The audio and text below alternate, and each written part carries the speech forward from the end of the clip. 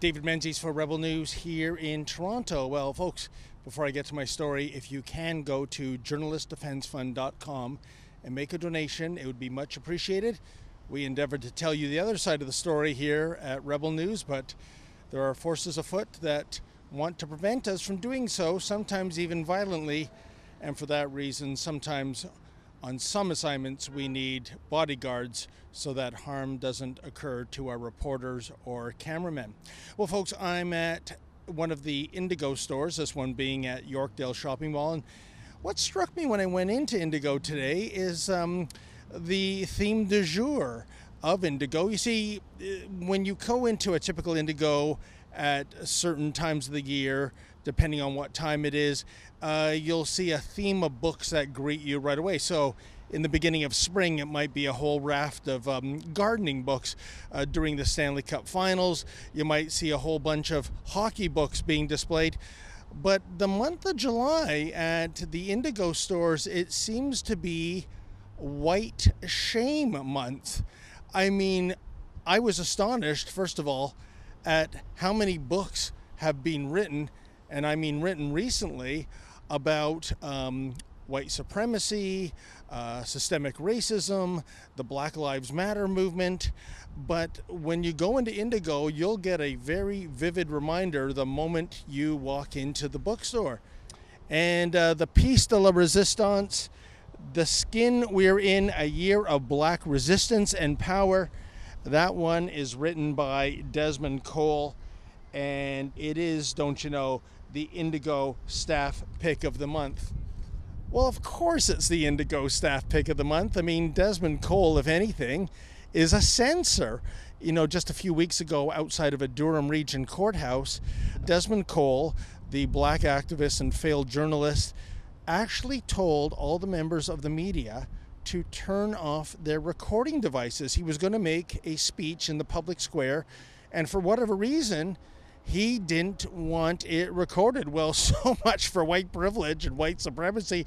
All the members of the mainstream media, like a flock of sheep, dutifully obeyed Mr. Cole. And you know, it's kind of funny because Heather Reisman is, of course, the founder and CEO of Indigo. When my boss several years ago, as the publisher of the Western Standard, had the courage to publish those Danish Mohammed cartoons, Heather Reisman had the cowardice not to stock that particular edition of the Western Standard in her store. Wow, what a brave lass she is.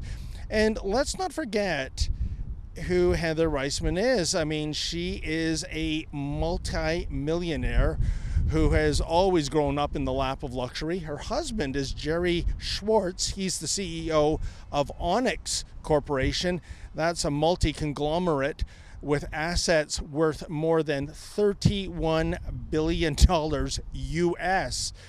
So it's kind of odd if this Canadian power couple really believes there is racism and white privilege and white supremacy afoot. Well, aren't they in a perfect position to do something about it? Namely, why doesn't Heather Reisman simply offer, a 50% discount for all visible minorities at her stores? You know, people who are disadvantaged, people who don't make nearly the kind of money Reisman and Schwartz make. Wouldn't that be a great way to encourage reading and help somebody down on their luck? Oh, yeah. We're going to see a discount like that happen sometime soon, aren't we? For some reasons, methinks that would be bad for the share prices, and I don't think we're going to see that kind of initiative. So, Heather Reisman, yet again, you really talk a mean game. For Rebel News, I'm David the Menzoid Menzies.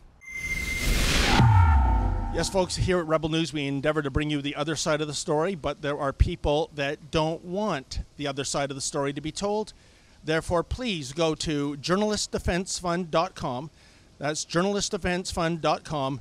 And if you can, kindly make a donation.